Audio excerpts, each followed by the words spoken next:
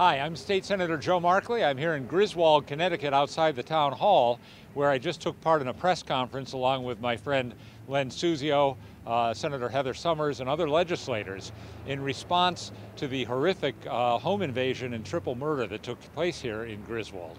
What we were talking about was the early release program, a subject you've heard me bring up many times before, that Len Suzio and I have been fighting since it passed just about exactly 7 years ago without public hearings, without any kind of proposed bills at the last minute in the legislative session.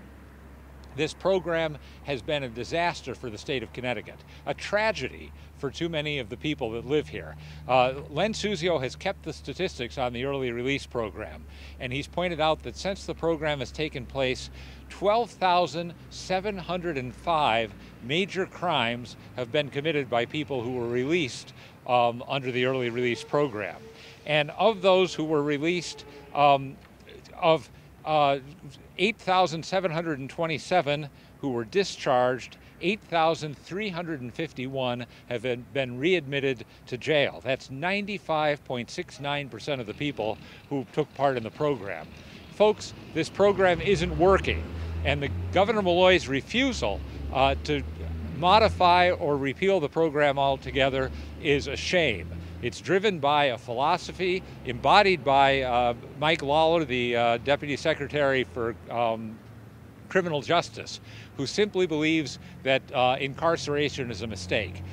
Incarceration is a misfortune, but it's a way of protecting innocent lives. And what happened in Griswold was the taking of innocent lives because of somebody who was released more than almost a year early. If that sentence had been served, the man who committed those crimes would not have been free to commit them.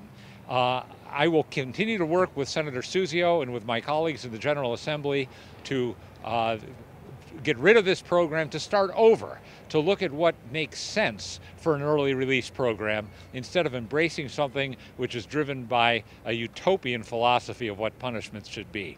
So from a sad place today, Griswold, Connecticut, this is State Senator Joe Markley with an update. Thank you.